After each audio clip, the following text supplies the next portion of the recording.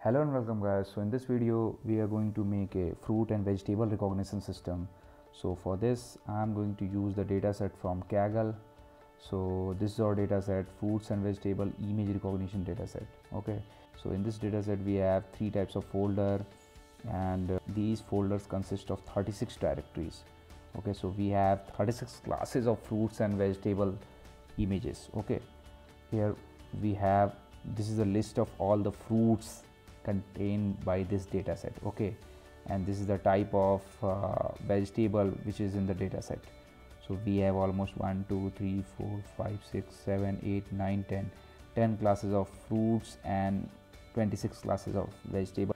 Okay, so this is our dataset in which we have 36 classes of fruits and vegetable. Okay, in this project what we are going to do, we are going to train our model on these 36 classes of image, and we are also going to do a single prediction, because I have seen a lot of comments that please make a video how to perform single prediction. So in this project we are going to do a lot of things, a lot of more things you will learn, so all of your doubts will be resolved in this project video. Okay, so first of all we will do all the data pre-processing and these things, and also I will tell you how you can connect your Google Drive with Google Colab, because in this project we are going to use Google Colab. So I will tell you how you can connect your how you can upload your dataset to Google Drive and connect Google Drive with Google Colab to access the dataset. Okay, so we will understand these things, and then we are going to use some new parameters. These things, what is labels, what is level mode, class mode, color mode, what is the value of, why we are setting the value level mode is equal to categorical. These things we will understand later. What is these parameter, and what if we change the parameter, what if we change this categorical to binary or categorical to something else, like integer, what will it happens, why we are using these parameters, we will understand later in the project videos. Okay, and test image processing, we will also do training image processing and test image processing. Here it's not test image, it is validation image processing. Okay, and we will also understand what is the meaning of test image and what is the meaning of validation image. As you see here we have three folders: train, test, validation.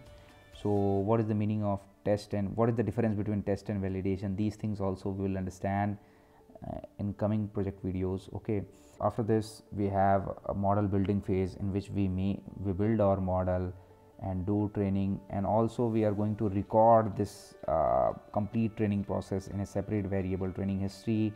And I will also going to tell you here how you can save your model and how you can record your training history, because you can't every time train your model. If you want to analyze your model performance, then you can't train every time and record history, because it's a very time taking process.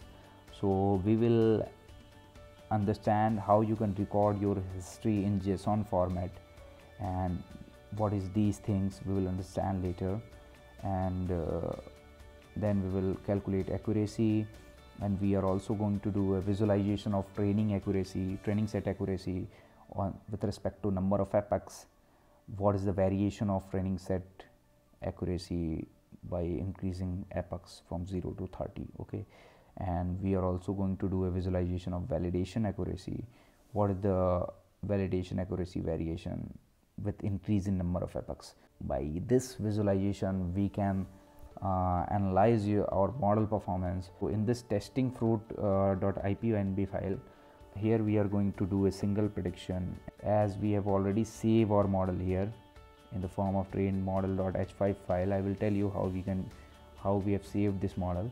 So here we are going to first of all we are going to import our required library, and we will load our model, and we will try to visualize and perform prediction on single image. Okay, for example, here I have taken the cabbage image of cabbage, and here I'm going to do a single prediction. So at last I got that it's a cabbage.